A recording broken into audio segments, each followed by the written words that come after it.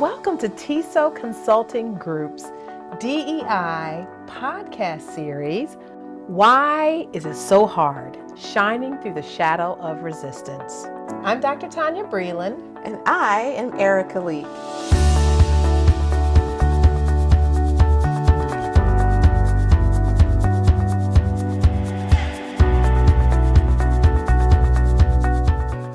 Welcome back. Welcome back, everybody. I'm Erika. And I'm Tonya. And this is our podcast, Why Is It So Hard? Shining Through the Shadows of Resistance. And to those of you who have joined us before, you know that in this podcast series, we discuss those issues that prevent us from being socially just or free. Yeah. And our goal is to disrupt the status quo, right, of racial inequality and inequity. And in each episode, we challenge each other to do better by being the change that we want to see. We sure do. Thanks, Erika. So today, we want to talk about a topic that we just thought was really interesting, and it's storytelling. Yeah. You know, the power of storytelling, but not just for the sake of telling stories, but really so that we begin to see people for who they are and for the experiences that they bring to the table. And it really is a tool to understand groups of people. Yeah, I mean, it creates connection, right? Our brains are so social, and one of the things that it's drawn to is someone else's story. Right. It's the reason why you can sit in class. I remember as a kid, anytime a teacher started with a story or explained, you know, using a story, I was all ears. So I really wanted to hear the beginning, what was happening, and how it ended, right? And that really is part of the power of telling a story. And the same thing with like reading aloud, you know, because there's something about reading aloud to children that makes the story come to life. And, you know, even, it was funny when I taught elementary school, you know, I remember at the kindergarten level, the kids weren't yet readers. So because they weren't readers, then, you know, the teachers often would read to them. By fourth grade, teachers would stop reading to the kids. And the experts and the researchers would say, no, continue doing those read-alouds with them. Not because they can't read, but because there's something to it. You would read something that's at a higher level, you know, so maybe like if they were to read it, it might be harder for them to read, but if you're reading it to them, their listening comprehension was much better. But it allows not just students, but adults as well to really like learn about groups of people. I think that's it. I think that's it. And I love that you brought out that piece about reading out loud. You know, my background is literacy, and, you know, what we know is that the receptive vocabulary is higher than the expressive vocabulary. So what I can take in, it's the reason why someone that's, you know, they might be, you know, they might be born into a family where they speak another language. So they can understand it, but they may not be able to speak it because they're receptive. And I think that's part of the storytelling, right? So we can understand it, right? And we may not be able to express what we heard. We may not be able to repeat it, but we can understand it. And it's such a great way to connect with kids because kids love the stories, right? They love the stories. And so I also think, you know, in my family, like my parents use stories as a way to teach us, you know, lessons and morals and rules and as a way to explain and history, right? Like such great stories. And I would want them to like, tell me again, you know, about that. But absolutely. It's funny. I was just saying to you earlier how, you know, I was on a call recently with my dad, and it was like an 1.5-hour call. And he's telling me these stories, and they're really family history. And what I wanted to do, I didn't do it, and I should have, in hindsight, is I should have grabbed my notebook and just started writing down these stories that he's telling me. And they're hilarious, some of them. I mean, some of the stories were about some of the philandering uncles, you know.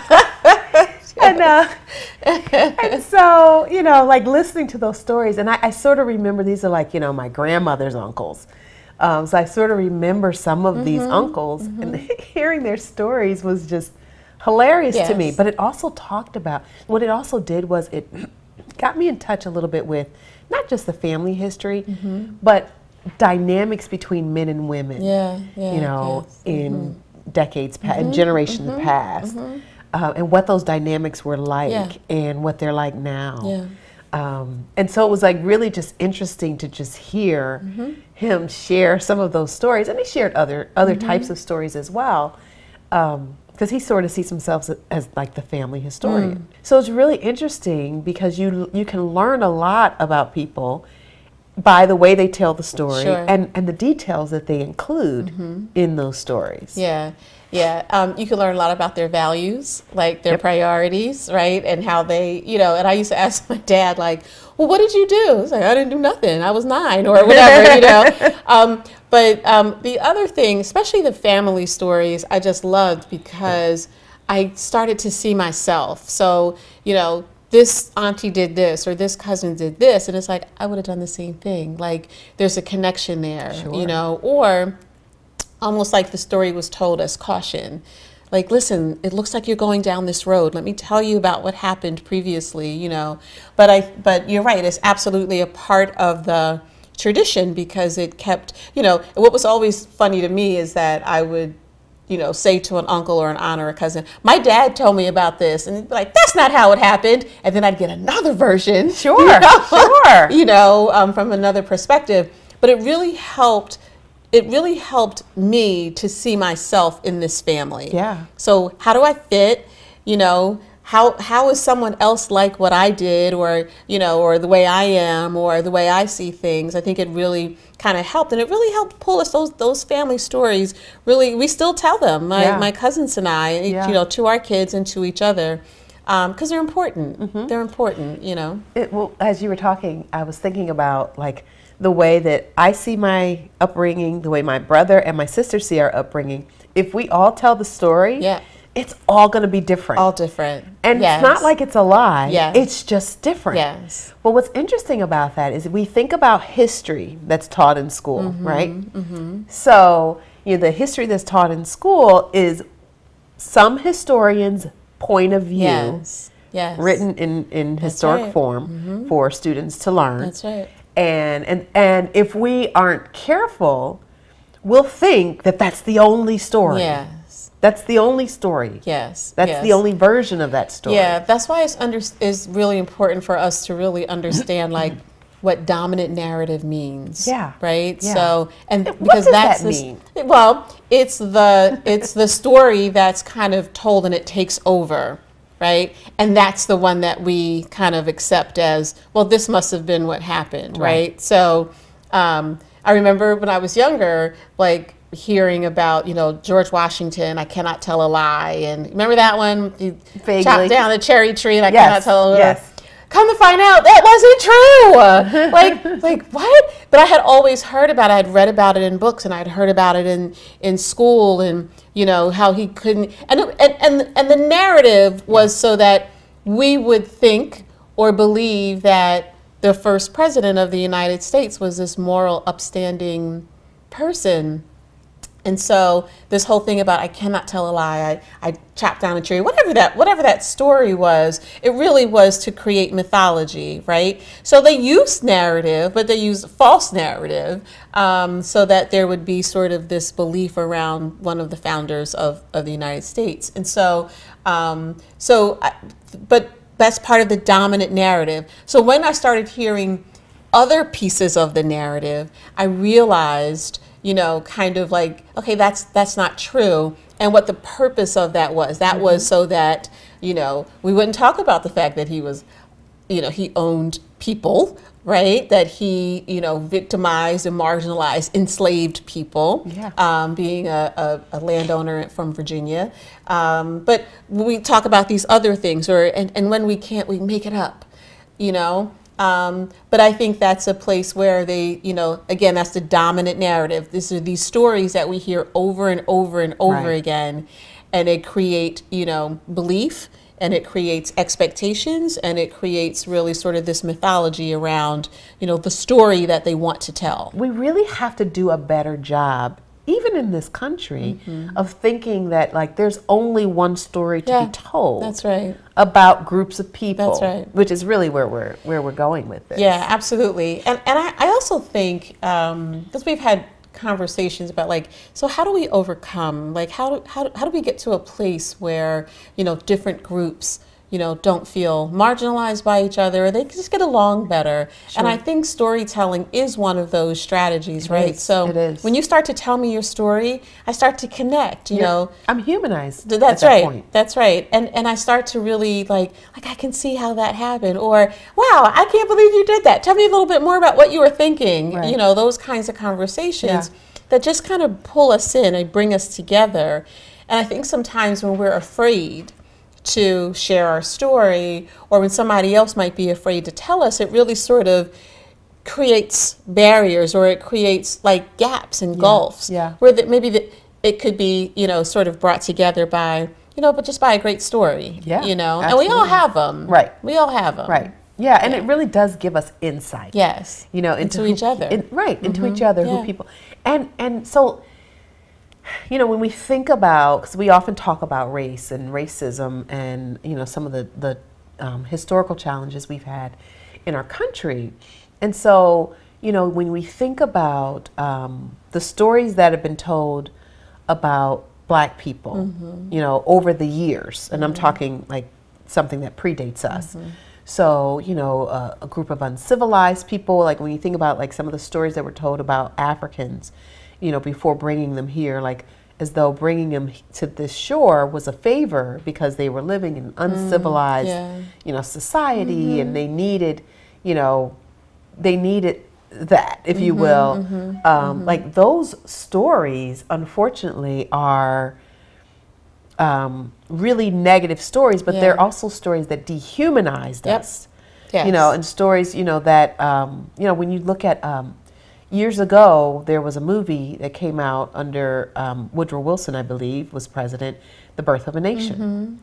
And it was an extremely racist movie that told a really racist, stereotypical, nasty story about Black people being savages and violent and rapists and, you know, and the list goes on. And so then that gave permission to people to basically say, well, if they're savages, if they're not human, if they're violent, then it's nothing for us to harm them. Yes, that's right. You know, that's right. And hurt them. That's right. And so, you know, and we're justified in doing so. And so, and that's what would happen.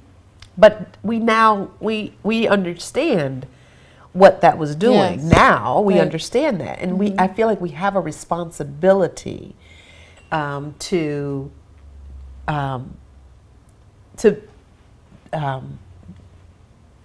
get rid of stories that dehumanize groups of people. Yes, I think that's so important. Years ago, when I was working for a state agency, I worked for a board, and there was an opportunity to go to like a museum. There was a lecture or something like that for the board, so we coordinated and we went. And later, I asked one of the board members, who was a white woman, like, what did you think about, you know, how did it go? And her words to me were, I just learned so much. I did not realize that there was culture in Africa before people got on ships. This is what she said. People got on ships. Like, and her words were, they weren't just waiting around to get on a boat. Wow. Like, whoa. I would have just never thought at that time that there would be somebody that would think that, right? Wow. But, you know, she went somewhere, she, you know, got this information. Somebody was, you know, really good about, you know, sharing it, and I'm glad, but it was just like, that was the first time that I realized that everybody didn't get the same kinds of information around, you know, history. Everybody didn't get that like I did around particularly my history, you know. You know, when I think about this whole notion of storytelling and how polarized we are in our country, I really believe storytelling could potentially be an answer to that ill. You know, if we sat down and talked to people and learned about who they were and their families and their culture and their experiences and their history, we really have an opportunity to connect with people in ways that we otherwise may not have connected. It's almost like, you know how people have like different types of parties or events or whatever. It's almost like we need a storytelling, you know, like a cross-culture kind of event where we get to hear from, and this is just an idea. Yeah, I think that's great. But, you know, like what if we brought groups of people together to share their stories? Yeah. You know, how powerful would that be? Yes, I think that would be marvelous. And I think people would really get into it as well. Yeah. I mean, that's part of, that really is sort of the crux of entertainment, right? People want to watch a story. Right. A good story. A good story, right?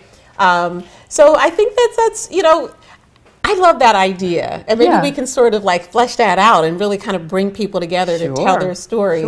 So this has been a really great conversation. Like, you know, in terms of, you know, the power of storytelling. We invite you to share your story with us. Thank you so much for joining us. We would love to hear your story around diversity, equity, and inclusion and belonging, or even a great story that you heard or that you've shared in the past. Yeah, that would be wonderful. That would be wonderful. So thank you for joining us. Again, I'm Tonya. And I'm Erika. And we would love to have you come back and talk to us again. Yes. Or we'll talk to you.